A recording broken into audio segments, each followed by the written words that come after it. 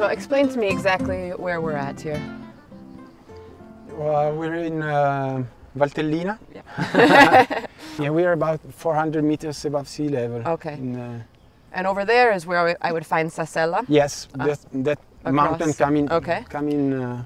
And Inferno? Inferno is after Sassella you get Inferno, always on this side of the valley. And no, first you get Grumello, okay, and then Inferno, and but they are a bit further down that way. Okay, and this zone is called what?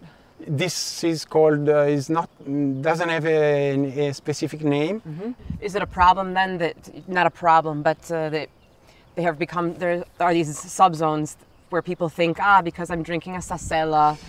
Like Barolo, of course, if you're drinking a crew name, you're usually drinking something. Yeah, so you're supposed to. I mean, that's what most of the drinkers think, but it's not actually the truth.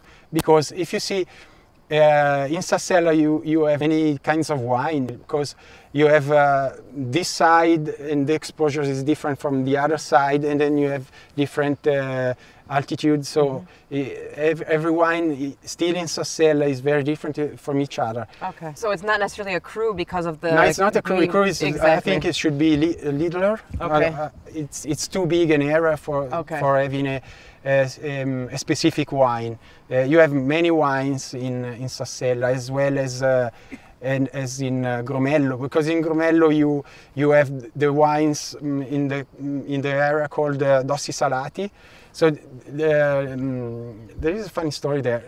You know, there is a line in Grumello where there is a castle, and then you have vineyards on the bottom, and then you have vineyards on the top.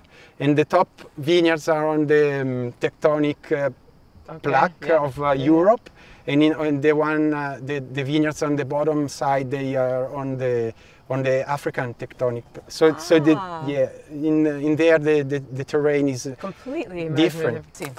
I don't know. They say for 1 hectare of vineyard you have to put in every year 1,300 hours. Okay.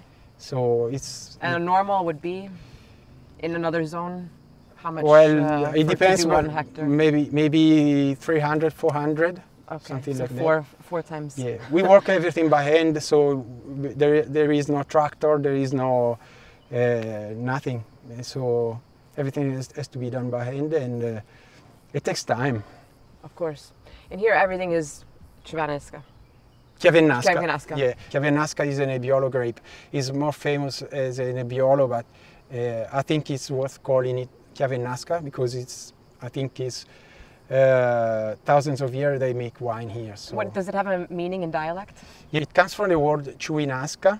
That means more apt to make wine. I think. Okay. I think it's the more winey. Yes. Yeah. More, if I remember reading correctly. Yeah. More winey. And is it true that there are capers here? Capers in this zone? Capers, capri? I don't know. No? Okay. I'm not sure. Fichidindia, I saw. Yeah, there are Fichidindia. They don't grow a lot. Okay. But they are native. It's strange. The same plant that grows in Pantelleria grows in Valtellina, and they're two completely That's different. because on this side of the valley that is exposed to the south, you get a sort of Mediterranean climate. Okay. So it's very warm. And even these terraces, they warm up pretty good. Because I was thinking that, of course, if we're in the mountains, you don't have to worry so much about the climate change. It'll probably happen here that we have to worry about it in 20, 30, we're in the mountains. Then I see these Fichidindia growing. And then I look at myself and I'm completely sweating.